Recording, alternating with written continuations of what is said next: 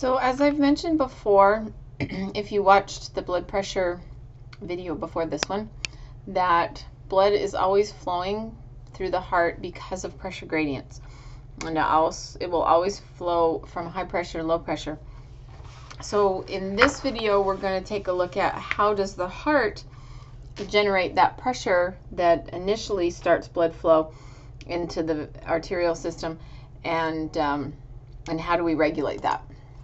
So the first concept we need to know is cardiac output, and this is the amount of blood pumped out by each ventricle in 1 minute. So as your heart beats 60 times a minute, or however many times, whatever your heart rate is, then there's another factor that affects how much blood is moved, and that's stroke volume, which is how much blood comes out with each beat. So this is how many times we beat in a minute and how much blood comes out with each beat. And that will equal our cardiac output. Now, because we have about 5 liters of blood in our body, and because we beat on average 75 times a minute during wakeful times, also depending upon the degree of our cardiovascular health, and we pump out about 70 milliliters per beat, then that's going to add up to, or that's going to come to produce 5.25 liters per minute. So what that means is that every minute our entire blood supply is circulating through our body and coming back to its original starting place. So all of our blood goes through one point as it travels through the blood, or travels through the body in a minute. Now, that's typically how much, under normal resting conditions, how much blood our tissues need. But if we have a greater oxygen demand or nutrient demand somewhere in our body, then we can increase this cardiac output, either by increasing heart rate or stroke volume, or both of them. If we take a look at this graphic, this shows everything that affects cardiac output. So if we look at what controls heart rate, what causes an increase in heart rate, it'll be an increase in sympathetic activity and a decrease of parasympathetic activity. What will cause that increase in sympathetic activity? Well, typically exercise, fright, or anxiety will cause flight or fight response and decrease the amount of parasympathetic stimulus on the heart. Also, sympathetic activity not only increases the heart rate, but it's going to go over here and increase stroke volume as well by increasing the contractility of the heart, and we'll talk about that in just a second. So stroke volume is determined by two things. One is called EDV, which is end diastolic volume, and that's the amount of blood that enters the heart. We can call that preload. When we fill up the heart before we eject it, so we're loading it ahead of time. And ESV stands for end systolic volume, and so if we want to increase the stroke volume, it's the difference between EDV and ESV. So to increase stroke volume, we would increase EDV and decrease ESV. So how do we increase the amount of blood that returns to the heart? Well, we increase our venous return, and we'll come back to that in just a second. And if we want to decrease ESV, then how do we do that? Well, we want less blood remaining in the heart per contraction, so we're going to make the heart contract harder. So how do we get an increased venous return? Well, exercise increases our sympathetic activity, and our skeletal muscles are contracting more strongly and more rapidly, and we're breathing faster. And so our skeletal muscle pump and our respiratory pump will be increased to increase our venous return, which we talked about already in the blood pressure regulation. And then this will cause a decrease in heart rate. Now you would think, but isn't sympathetic stimulation causing an increase in heart rate? But it has to do with how much preload is coming in. So if I'm increasing the amount of blood that's coming into the heart, then it will slow down the heart rate so that I can have more time to fill. And so both of those factors will increase venous return, and then contractility is going to be increased by epinephrine or more calcium or thyroxine, depending on the situation. All right, so when we need more blood, then we tap into our cardiac reserve, and our cardiac reserve is how much more blood we can pump with exertion.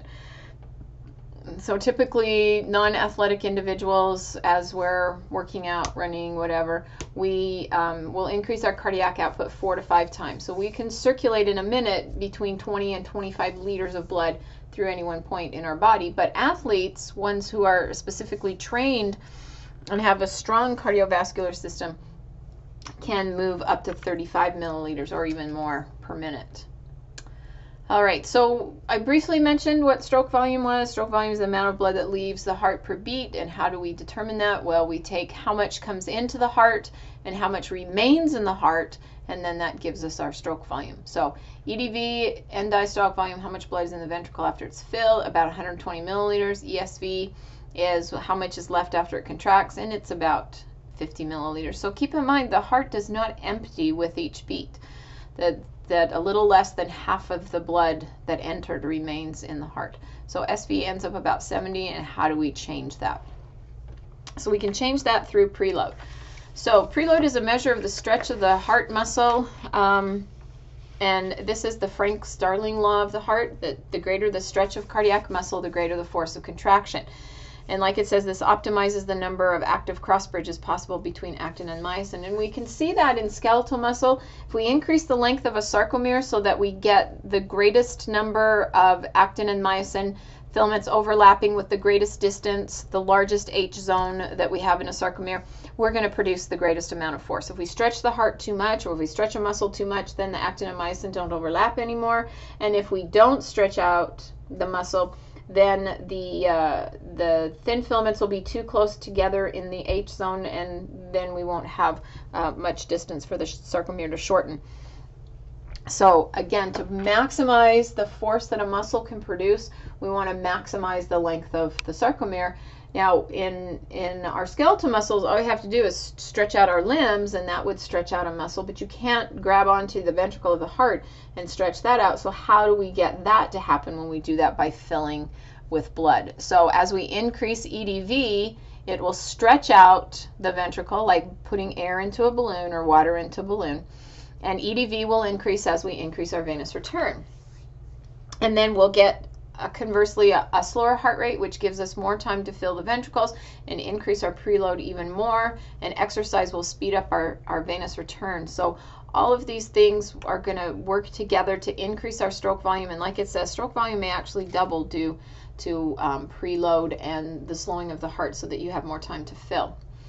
And then there's contractility. How do we make the heartbeat stronger even with preload? And so we want to, well, after we load it, now we want to pump the blood out. So how do we make it stronger once we want to pump the blood out?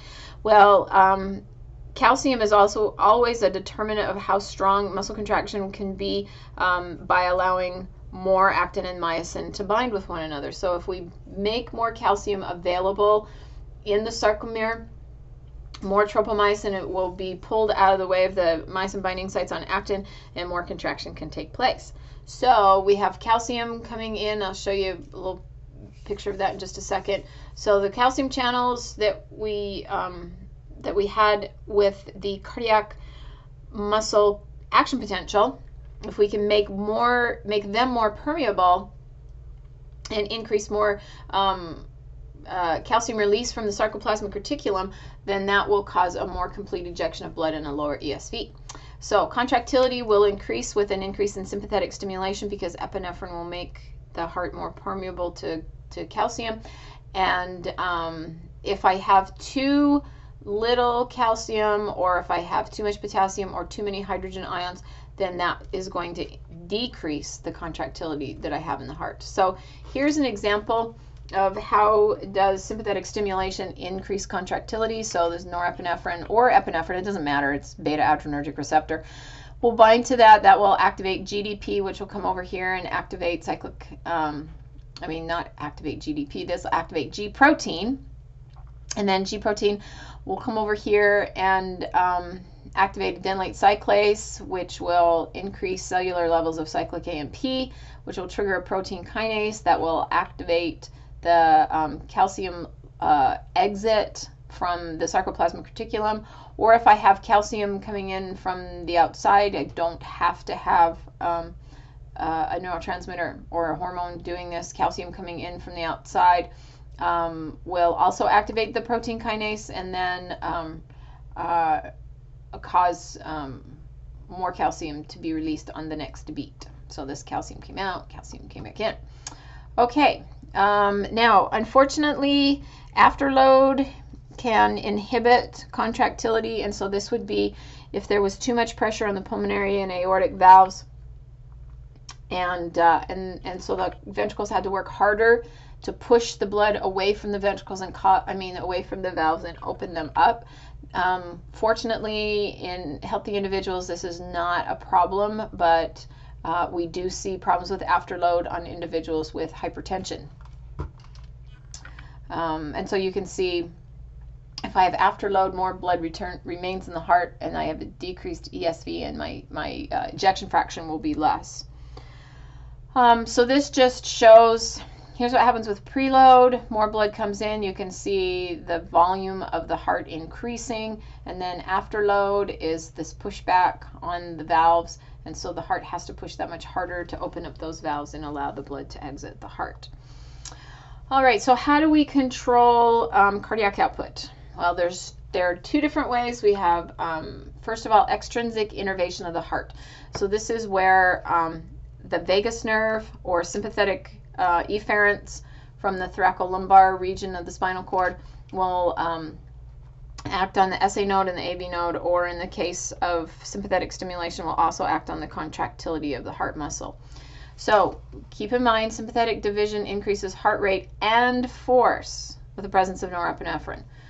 Parasympathetic, on the other hand, decreases heart rate because the vagus nerve and its neurotransmitter acetylcholine will actually hyperpolarize the heart and slow it down. And what's interesting here is that the SA node really wants to fire much more quickly, likes to gallop along. And so it wants to beat more up around 100 beats per minute, but the vagus nerve is always stimulating the heart, and in its stimulation slows it down, and therefore our resting heart rate is actually about 25 beats per minute slower than what our heart wants to contract. So if we cut the vagus nerve, then the heart rate would go right back up again. Here is a diagram that shows where the nervous stimulus comes from. So here in the medulla, we have two heart centers. We have the cardioacceleratory center that works with the sympathetic stimulation, and then we have the cardioinhibitory center that works with the parasympathetic stimulation. So as the cardioacceleratory center sends its signals out to the heart in these sympathetic efferents, then it will go to the SA node, to the AV node, and to the cardiac muscle itself to make it more permeable to calcium, more permeable to sodium here, but more permeable to calcium here on the cardiac muscle, and causing that contractility to increase. So it beats more strongly as it's beating faster. The vagus nerve, on the other hand, is going to come here from the cardioinhibitory center, and then it's going to run out here, and it's going to hyperpolarize the SA node and the AV node. But notice it does not act on the cardiac muscle itself of the ventricle. All right, so there's that information that I just went over. And here is just what I said about norepinephrine binding the beta-adrenergic receptors. Threshold of cardiac muscle is reached more quickly.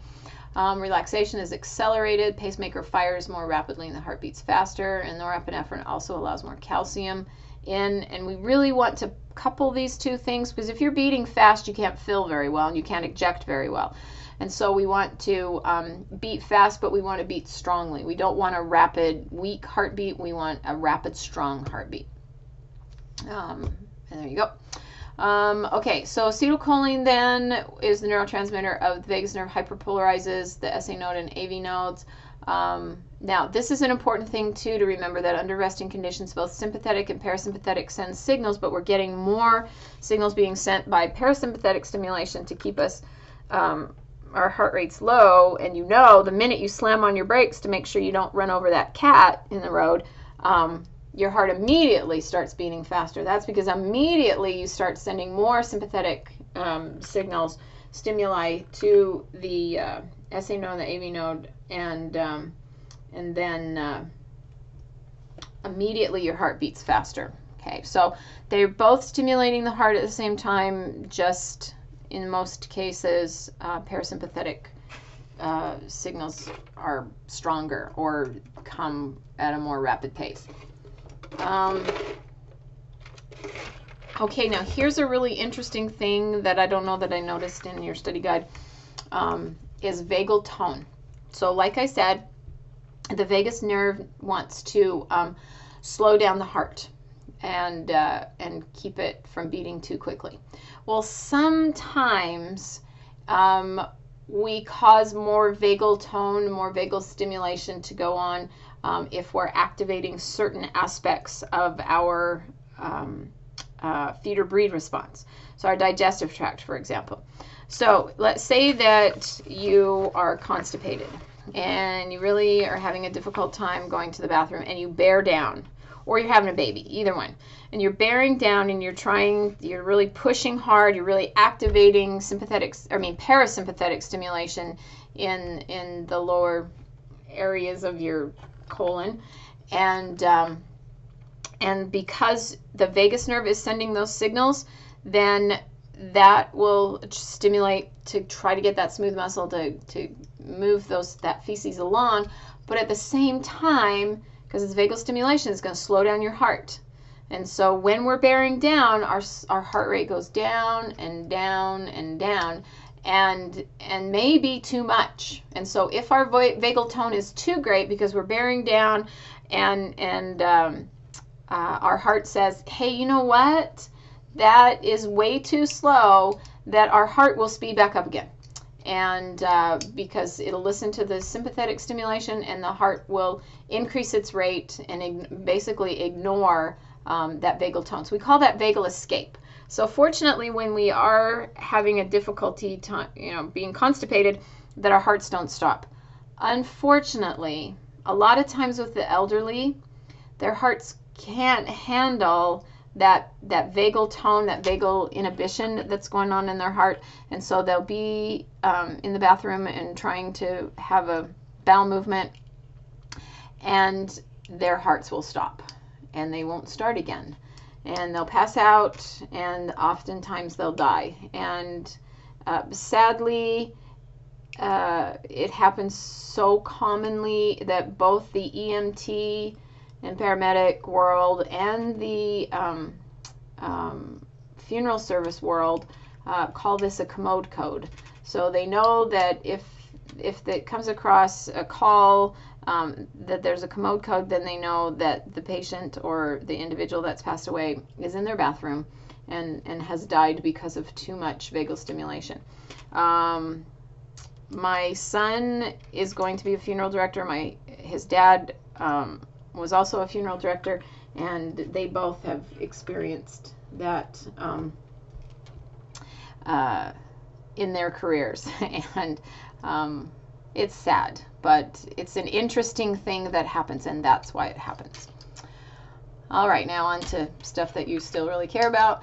So we also have some reflexes that go on if the baroreceptors are stimulated by systemic blood pressure in the aorta and the carotid sinus. Then we'll kick in the Bainbridge reflex, which will also happen as a result of venous return and blood congestion in the atria.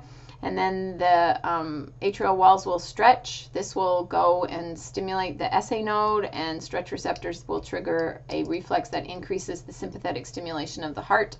So we have reflexes detecting the amount of congestion and increase in pressure around the heart and leaving the heart, so that we can speed it up and get that blood out of there.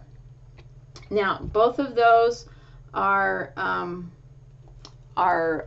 neural means by which we affect cardiac output and what the heart is doing, but we also have chemical regulation. So hormones, epinephrine, norepinephrine, are going to increase heart rate and contractility. Thyroxine, on the other hand, is going to increase heart heart rate, but at a more slower rate. If you have thyroxine in large quantities, that means your metabolic rate will increase. And if your metabolic rate has increased, then your cells need more glucose and oxygen. And so it causes the heart to have the ability to supply that extra glucose and oxygen to the highly respiring tissues. Okay. I'm not going to go through the ions. I don't know how much will be on the exam about ions, but there's that if you want to take a look at that. And other factors that are going to affect heart rate are age, gender, exercise, and body temperature. This body temperature thing, know that as you are warmer, as your body temperature goes up, your heart rate goes up, and as your body temperature goes down, your heart rate goes down. And this is really interesting when you think about, well, why, when I'm hot, why would I need a greater cardiac output? Well, I need to move more blood around so that I can do evaporative cooling, so I can get it back to my core and cool me down. And then why would I want my heart rate to slow down when I'm cold? Well, one, I don't want to move as much blood out to my extremities so that I cool off my blood too rapidly. But there's a more important reason why our heart rate slows down as an effect of cold temperature, and that's something called the mammalian diving reflex. If you've ever noticed when you jump into a cold swimming pool and you realize how cold it is, you hold your breath and you feel like your heart just stopped. Well, what that whole mammalian diving reflex is part of cardiac output and respiration, so that mammals that are living in the oceans and cold temperatures, as they're feeding in the water, that they can spend more time underwater and not have to come up for air as much. And it's something that in my classes I talk about a whole lot. I think it's a very significant concept. But if you're interested in knowing more, I don't know if they'll get into it in respiration in this class or not, but I love the mammalian diving reflex. It's really cool. Okay, make sure, I guess I didn't see this in the study guide somewhere, but make sure you know what tachycardia is, abnormally fast heart rate, lots of things. So heart rate greater than 100 at rest. Okay, so you're just sitting in your chair and your heart rate's above 100, then you know something's wrong. Bradycardia, on the other hand, is a heart rate slower than 60, so 60 and 100, those are, the two extremes of our SA node. So why do we have bradycardia? Well, most of the time it's fine. Decreased body temperature, sometimes medications, parasympathetic stimulation, or endurance type athletic training. So the more that you work out and do cardiovascular kinds of training activities, aerobic activities, that will increase the strength of your heart and cause your heart to beat fewer times in a minute because you are delivering more blood per beat. I'm just going to show you this. I don't know that we talked about this, but congestive heart failure is where the cardiac output of the heart is so low, but blood circulation is inadequate to meet tissue needs. Usually with congestive heart failure, it gets worse and worse and worse because of problems with the myocardium, because of atherosclerosis, high blood pressure, multiple heart attacks, smoking, COPD, and pneumonia can all significantly contribute to the lack of your heart's ability to pump blood. So when I talked about with blood vessels, when we talked about atherosclerosis, here's why we have so much coronary atherosclerosis, because the blood entering them is the most oxygen and nutrient rich. It's not really full of fat, but you know what? Nobody else has taken out any of that stuff yet. So so there's that, and then the coronary arteries are very small, and then they branch rapidly, so the bifurcations are places where the plaques can build. Persistent high blood pressure is when our baroreceptors reset to a higher level, and then that creates afterload, and our ESV is going to rise. The myocardium can hypertrophy, and so that stress on the heart, we don't want cardiac muscle to hypertrophy like we want skeletal muscle to do that. And so the myocardium becomes progressively weaker, just like when you blow up a balloon too many times and it stretches out. And the wall of the balloon's not as strong anymore. That's also kind of what's happening with cardiomyopathy. And there are different reasons why cardiomyopathy happens, but the outcome is that cardiac output is poor because the ventricular contractility is impaired, and the condition continues to worsen. I think I mentioned this before. Left side failure is if the left side can't pump the blood out to the rest of the body, then it's going to back up in the lungs, and we're going to get pulmonary congestion and pulmonary edema. If we have a right side failure, then the blood's going to back up in the systemic circulation, most noticeably out in the extremities. Hands and feet will become swollen, and the blood will remain out in the body, and it will stagnate. Heart murmur is just when blood's flowing back and we have valves that don't work properly within the heart, and they allow blood to move back the other way, and that's it.